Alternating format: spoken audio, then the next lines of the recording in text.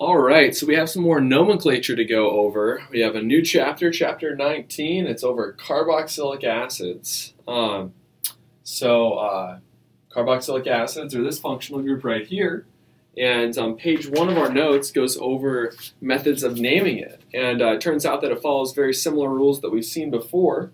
The first thing to do is find, and it says this on page 1 of the notes, find the longest chain containing the carboxylic acid. So this is the carboxylic acid. So the longest chain that contains that would be these carbons here. So 1, 2, 3, 4, 5, 6 carbon chain. We number, this is point A of that document, we number the carboxylic acid as position 1. So this is going to be position 1, and then carbon 2, 3, 4, 5, and 6. So our longest chain is 6 carbons long, so that's hexane. So just kind of how we always had naming with the old systems, and it's the same system here, is we have a prefix, a parent, and the suffix. The parent tells us how long the chain is. So this is 6 carbons long, so it's going to be hex. Also part of that parent is usually, if it's an alkane, an alkene, or an alkyne, this only has, besides the carboxylic acid functional group, it's all sp3 hybridized carbons, just the alkanes. So we're going to have hexane as the parent name, and then the suffix is what tells us what functional groups are present. So which functional groups are present. This is a carboxylic acid. With acyclic carboxylic acids, the suffix is oic acid. So this would be hexanoic acid. Hexanoic acid. What do we have left? We have the prefix left. The prefix just tells us where the substituents are and what they are. This is a 2-carbon substituent. That's an ethyl group. Ethyl group. This is a 1-carbon substituent. That's a methyl group. So this is going to be 2-ethyl and 4-methyl. So putting this all together, this molecule would be called 2-ethyl, 4-methyl, and then we just put on the rest of the parent and suffix. So 2-ethyl, 4-methyl, hexanoic acid. So that is how we name carboxylic acids that are acyclic. Cyclic molecules are similar, and this naming system should seem pretty similar to what we did with alcohols.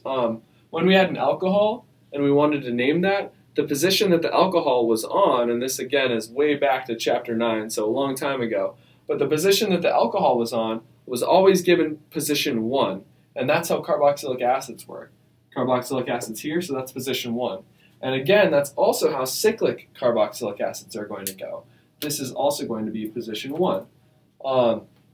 Cyclic carboxylic acids have a little bit of extra rules, as all cyclic systems do, and they're on, again, page 1. So first rule said the carboxylic acid is automatically position 1. So there it is, position 1.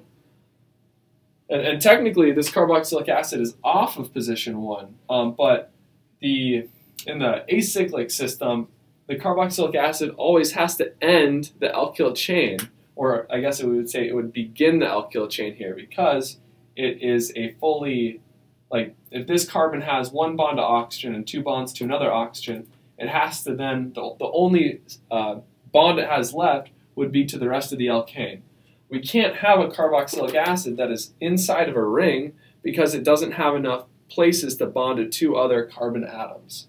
So we number the position that the CO2H is on as position 1. So that was the first rule. The carboxylic acid is automatically assigned position 1. And then 2, we follow common rules of nomenclature after that. So the common rules for rings is that we number to give the lowest possible combination of numbers. So if we number clockwise around this ring,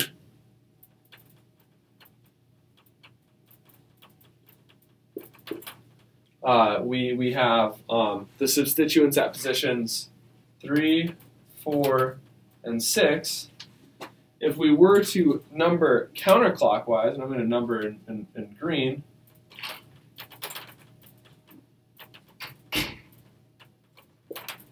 the substituents would be 3, 5, and 6. So looking at that rule, number to give the lowest possible combinations of numbers, this combination of numbers is lower than, this one's lower than the 3, 5, 6. If you add these numbers up, they add to a larger number than that. So we're going to do the black numbering around this ring. So what's the only difference here? The only difference here is with the suffix. Instead of, since the carboxylic acid isn't actually in the ring, it's outside of the ring, we add carboxylic acid as a suffix. So cyclic, we name as a cycloalkane,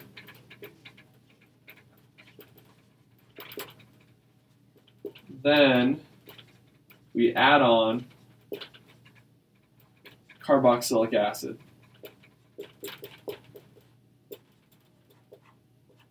So if this is just going to be named as a cycloalkane, it's 7 carbons along, so that's cycloheptane, H-E-P-T, hept. And then we have to put the substituents in. We're going to alphabetize the substituents. So the bromo's in the 6th position, so it's 6-bromo. Chloro is before isopropyl in the alphabetical order, so it would be 3-chloro, 4-isopropyl,